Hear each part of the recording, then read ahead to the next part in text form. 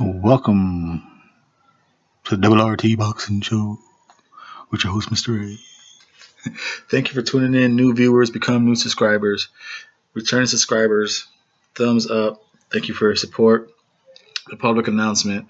We are asking for an average of 10 thumbs up. So please help with that. This is the breakdown and prediction segment, volume number 59 for Ready Talk That Boxing. Thumbs up, show your support. Thank you for your support. AJ versus Joseph Parker. The IBF, the WBA, the IBO, and the WBO. 4 belts on the line. I like the IBO. I think it should be counted more. Who cares, man, if it's a computer gym? Just take it and rock it and whoop some ass with it. You know, it's a nice green belt, too. It's nice. Now, Joseph Parker is the underdog. 24-0, 18 KOs, 75% knockout ratio. That knockout has, I believe, has not happened in his last 3 fights since his title vacancy bout. His competition up, you know, since he took in his competition up. He comes in with 123 rounds of experience to AJ's 20-0 with 65 rounds. 28 years old, 26 years old for the younger Parker. 6'6" to 6'4" for AJ with an 82 reach over Parker's 76. Now, that reach, I believe, is going to play a big factor. A big factor because you will see how these fighters break down. They each have their advantages over one another per department, I believe. Like for the legs, for instance, AJ gets more power and leverage in his punches from his legs. He can move on his feet, but not as smoothly as or fast as Parker can, who doesn't get as much leverage and power with his legs, but he can get in and out and cover more ground faster and quicker than Anthony. So they, it all depends on how you plan for the strategy, who you're going to give the advantage to. But in hearing that, do you go with the power leverage given by Anthony Joshua's his legs being planted? He's pretty good at hawking. He shows some fast feet against Dillian Whyte. He showed pretty decent feet, even though he was heavy. He showed pretty decent cutting. He got in pretty quick on Takam. He got pretty quick on Latimer. His footwork is good. His step pace is good. Now you go to Parker. Like I said, he's in and out the ring. So what you want to go? I'm going to go. We're going to just for more adversity, I guess. Diversity. I think I give the edge to Parker. I like movers, so it's all on how you like it. I like movers, point scorers. If you got power, you could mix in there. Great. I like movers. Yeah, like Lomachenko style. I like it. I like it a lot. He does whatever the hell he wants. Call it his feet. So I want to give the legs to Parker on this one. So like I said, it's a flip up. Then you have the defense.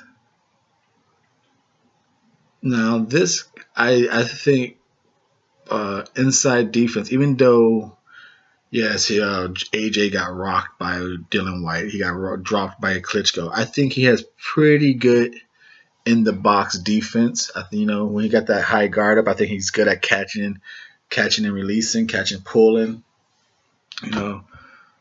and he's pretty good at keeping the gap, head movement. He's a stationary target.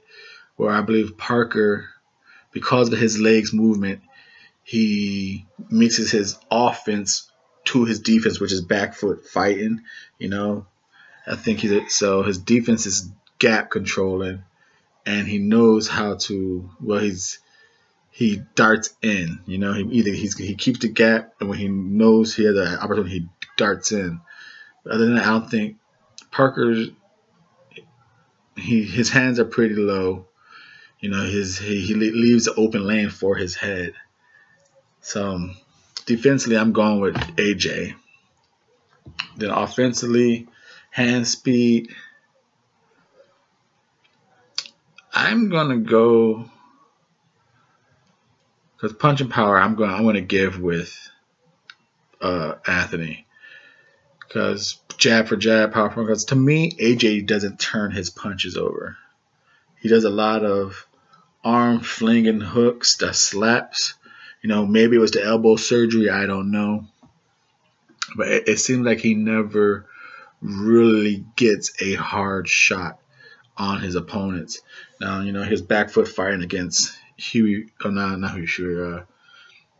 Ruiz, you know, back foot fighting, you know, when he did come forward, it was some wide, fast combinations, but a little smothered combinations, sloppy combinations, and nothing's flesh hitting. You know, so I don't think he's too accurate with his shots. Where I think everyone will most likely agree that Joshua delivers combinations in a more tighter technical matter. So we're going to go with the hand speed and combinations and punch selection variations, all that with Joshua. And how can because eventually we think the favorite in this match is Joshua. Eventually he'll catch Parker with something heavy, or overhand right, you know, trap him against the ropes maybe. You know, somewhere he's gonna catch Joseph Parker, you know, and just probably drop him, knock him out. You know, we don't see him showing back foot fighting against Parker, moving around the ring. You know, we don't see Anthony Joshua doing something different. You know, he's going to be in front of him, slowly walking him down, jabbing himself in, showing that close quarter combination. Now, how can Parker, well, I say his strategy be to upset and pull this upset off? I think he will have to, considering he's given up that reach, he's going to have to take. It's tough, but given he witnessed it himself how good it can be, the Huey Fury style. If he could pull off Huey Fury against Joshua and mix in the right times to attack and smother, he can make Joshua use a lot of energy moving himself around, scoring enough points, but knowing a little more powerful than Huey Fury. He could build a quiet, boring, unsatisfactory lead. And then as you know, you sense, and if you could withstand with the attack of AJ, if you could sense him losing his first win, you know, and then that gall be seen between the second win, losing his steam, his power, start upping his attack, I think he has a chance to pull it off, you know, use the ring, score points. Because like I said, Joshua to me, Parker to me doesn't turn his punches over for enough oomph. You know, I think that's why his competition is getting better, and I think that's why his knockouts have dropped. Like I said, it could be the elbow surgeries on both arms. We shall see. You know, but I don't think, considering he don't turn his punches, he can't stand there with with AJ and hurt him. I don't think he could do it. And he's always back foot fighting. More than he's coming on forward, he's a back foot fighter waiting to set you up. So he's going to be back foot fighting against Joshua. And that's the only way I really see him winning is doing the Huey Fury technique. But I got AJ catching him like within 7th round stoppage or knockout, and still IBO, WBA, IBF, and the new WBO champion, AJ Anthony Joshua. I'm your host. This is your show, Ready Talk Boxing, the double RT boxing show. New viewers, hope you enjoyed it, entertained, and you become a new subscriber. Return subscribers, thank you for your support. And once again, new viewers and old subscribers, let's make it a 10 thumbs show average. Small show, but let's get that 10 thumb average. Thank you.